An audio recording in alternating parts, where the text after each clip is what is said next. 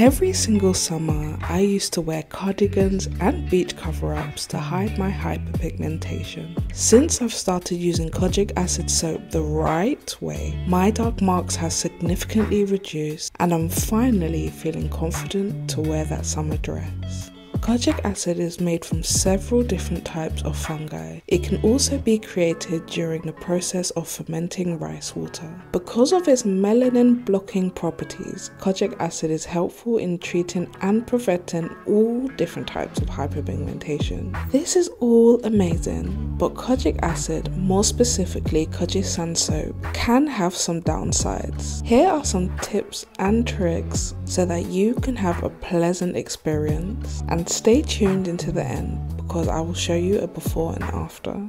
Be aware of counterfeit items. Koji San soap will never come to you without a plastic packaging around it. In addition to this, the packaging should have the brand's logo. This is also the same for the outside packaging. The logo should be on the front, back and sides. On the back we'll have some information like instructions, and we also have the batch number, the date it was made and the expiry date. It will also contain an ingredients list. The actual bar of soap does not contain a logo stamped on it, and you will know Koji San soap by a specific scent. It smells sweet and citrusy. So if you've purchased a soap that has kojic acid stamped on it and doesn't smell at all like citrus, it may be fake.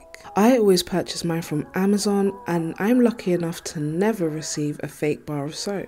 Tip number 2 is to cut it into small pieces. As stated before, Koji San soap melts down very quickly. This soap also lavers very quickly. If you were to use the entire bar without cutting it down, you could see your soap wither away in no less than 5 days, and I'm being serious. By cutting it into pieces, you can make your soap last a lot longer. Keep one piece in your bathroom and store the rest away in a cool, dry place, ready to use once this one is finished. You can use this soap twice daily, and to get the best out of your usage, you want to lather it up until it's really thick and creamy. Leave it on for around 3 to 5 minutes on your desired area. This could be your hands, your arms, your legs, your feet, or your whole body. And you could use this before you shower or during your shower. It all depends on what's easiest for you. The main areas that I wanted to target was my arms. If you want to use this soap on your face, I suggest you use it only once per day, as it can become a little bit irritating and drying. Also, remember not to use kojic acid for more than 3 months at a time. After using it for 3 months, give yourself a 1-month break, then continue use as normal.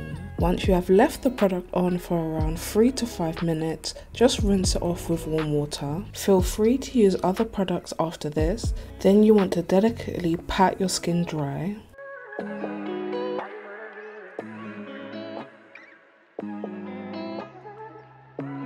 This soap can make your skin extremely dry. I've even heard in some cases that people's skin started peeling, and that is why this next step is so important. You have to make sure that you are hydrating your skin adequately. I love sweet almond oil. I have this huge bottle that I use all over my body, even when I'm not using kojic acid. Sweet almond oil can also help improve your skin complexion. It helps your skin retain moisture and keeps your skin hydrated, while the vitamin E helps soothe.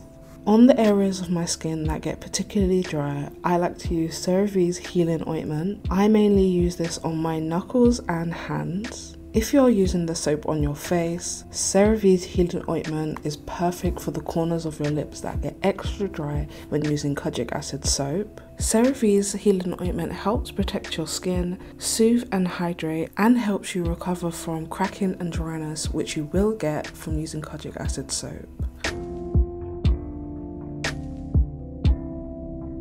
You're finally seeing results and you want it to stay that way. Make sure that you are protecting your skin from the sun. I use NIVEA Sun Moisture and Protect 30 SPF on my body. If you can find 50 SPF, that's even better. And I know a lot of sunscreens can leave a white cast, but this one doesn't. So it's perfect for all my brown girls just like me. It has a spray nozzle so that you never use too much. I use this on my body, on my face. And you should be reapplying your sunscreen every 2 hours, no matter what the weather. Exfoliation is another key step with using kojic acid soap. It helps remove dead skin cells so the products that you're using can penetrate a lot deeper, especially with applying sunblock every 2 hours. That's a lot of build-up. This is called a Sapor and it's amazing at exfoliating your skin. I use this whether I'm using kojic acid or not. Forget your exfoliation gloves and your loofahs. You have never felt good exfoliation until you've tried one of these.